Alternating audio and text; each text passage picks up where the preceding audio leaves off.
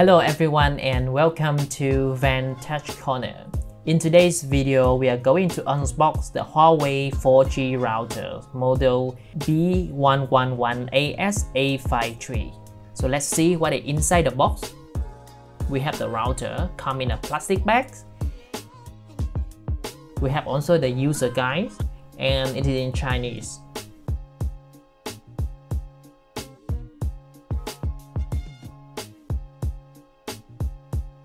And at the same time, we also have the network cable to connect the router to the PC, and we have the power adapter because it is in Malaysia, so I have the 2 to 3 converters.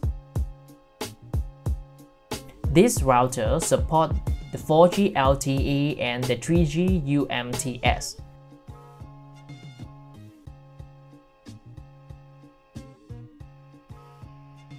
Let's take a closer look at the router. On the top of the router, we have the power button and the WPS button. At the back, we have the power socket and the LAN port, or the WAN port, according to your setup. On the left side, we have the SIM card slot.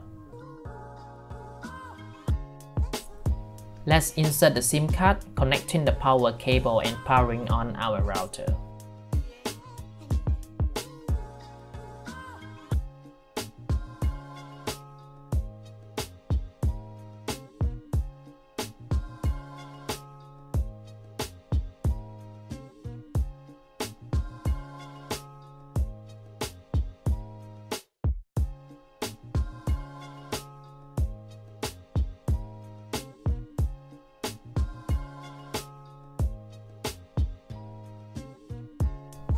We have some of the LED indicator here. So you have the power status indicator. The green icon is the data connection status.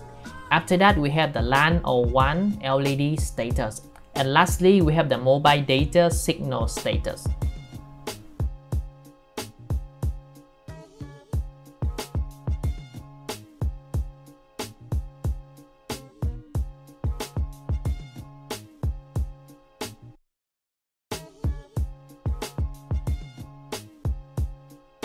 When the data LED status change to red, we have some problem with the data connection, and you can open the routers and have some checks on that.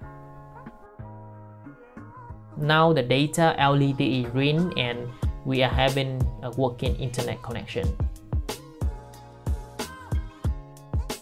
Let's connect to the Wi-Fi, and our SSID will be Huawei.311 and dash a random number.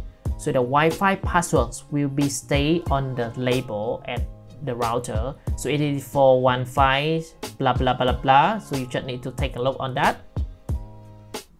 And now we are connected to the routers, and let's do a speed test.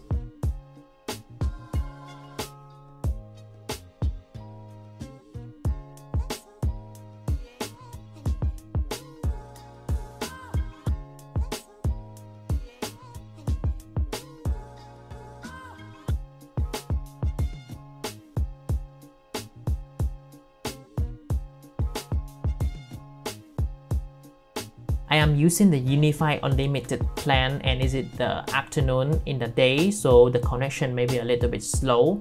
According to Huawei, the maximum download speed is 150 Mbps and the upload speed is 50 Mbps.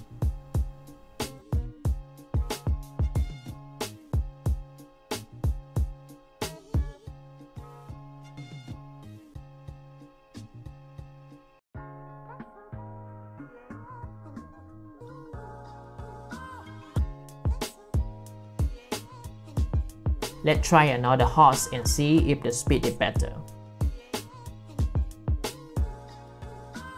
We see that it works just fine. Good job.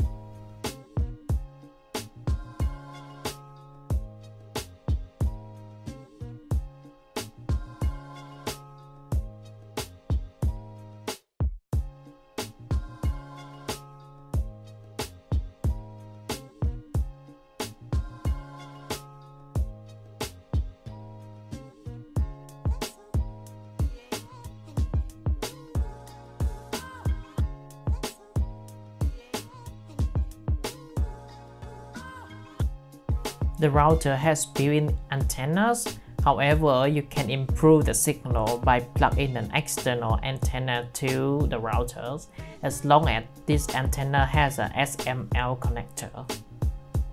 The installation is very easy. You just need to open the back cover of the routers and then just plug in your external antennas and just need to spin some round until it gets tightened, and that's it. In the next video, we are going to walk through the web-based GUI of the routers, and it is in Chinese. So I will just show you the basics configuration values and then you can have a check on your own. At the same time, we will also check the mobile application in order to manage the router with English. That's all about this video. If you see it's helpful, please like, share and subscribe to the channel to support me. See you in the next video. Bye bye.